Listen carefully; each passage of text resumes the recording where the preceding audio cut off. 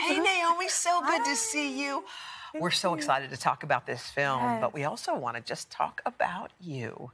And I think it's so sweet to imagine you as a little girl who was shy. I was extremely shy. You were painfully shy? Yeah, like my parents would drop me off at parties and stuff, and as soon as they'd leave, I'd be in tears, and they'd have to come by like 20 minutes later and pick me up. I was very shy. So how does a little girl who doesn't feel comfortable in a group wind up being someone who is a performer? What made you want to get on stage? Was it you, or were your parents thinking, like, this might help you? It came out of nowhere. No, it was like a me thing. I think there was something about, like, I could express myself, and it made me feel like I was connected to people. And I've just loved it from such a young age. And if anything, it's helped me conquer some of my shyness. And when I'm super comfortable, then I'm like, you're the loudest in the room. You've been doing this for a long time. Yeah. You were acting at 11? Yeah. And so you're acting at 11 all the way to now, but this is your first breakout role.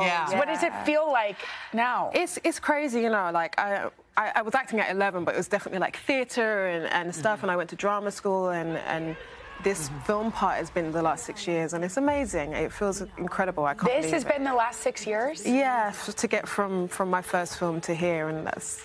There must have been something about this role, because first of all, it's so iconic, obviously. Everybody knows her. And playing someone who's known by all must be so difficult, because you want to learn... Were you trying to learn all the mannerisms and all the different things? Tell us about that. The mannerisms, you know, I was working with some amazing people, dialect coach like Denise Woods and... Because your British accent. Yeah, I'm very British. And to get you know, it's Whitney's voice, the vocals, but you still had to line up and get her mannerisms. And so that was like a whole other thing, and I spent about 8 months working with many different people. Denise Woods and all of these other amazing people, Polly Bennett, who it was very much a team effort to get me to a place. You talked about how Whitney Houston's family, this is kind of supported by the family members.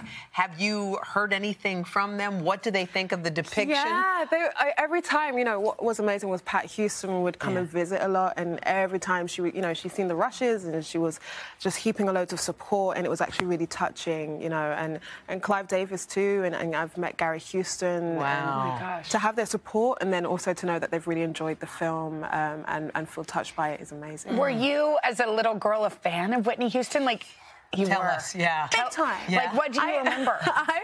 So I grew up with her music. I think I feel like we all did. Yes. But the first time I saw her was as the fairy godmother in Cinderella. Like I was probably about 5 or 6, and I remember like I was obsessed. Like I'm not even like me and my sister would watch it all the way through, rewind it, and watch it again, all over again without a break. So it's always been a part of my life, and you know, films like that, and she was responsible for producing it. You know, helped me to find my love of performing. So. Well, you love to sing too. I know that are you an actress who sings or a singer who acts? An actress who sings. It's very strange. I can sing in public if I'm doing silly voices. Like what? Like what do you mean? Like, you know, like Disney voices, or like, you know, if I'm putting something on, then it's easier than when I'm like, what do you mean? actually. Like, give us an example. Give us an example. Wait, what's a putting on? I didn't. You know, like little town.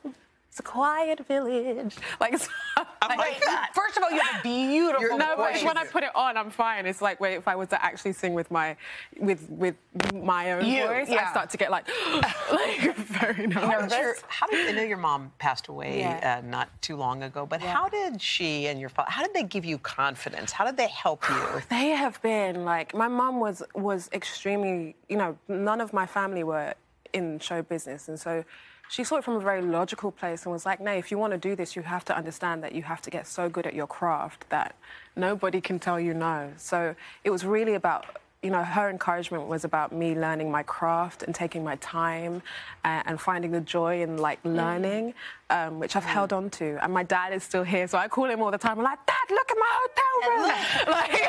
What do you think what is he saying about this, about watching you have this incredible moment? Yeah, he called me the other day. He was like, no, because I sometimes forget to tell him that posters are coming up or whatever. And he's like, no, I come out of the tube. And guess who I saw?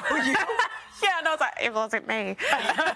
Do you often imagine what your mom would think in a moment like this? I feel like she was fully responsible to be honest with you. You know, that knowing that there's someone around, a presence around that is doing something up there, because I don't know, it just, there's a feeling of like, I think she knows. Of course she does. You know? Wow. Beautiful. I like how they call you Nay. I know. We kind of want to call you that, too. Call me Nay. It's all right. You can call me Nay. Well, oh my gosh, so happy you came to see this us. movie is just incredible. You're Congratulations. Thank you. Whitney Houston, I Want to Dance with Somebody, hits theaters December 23rd. Perfect thing to do I was going to say, I bet a lot of people will be going to see it. Thank you.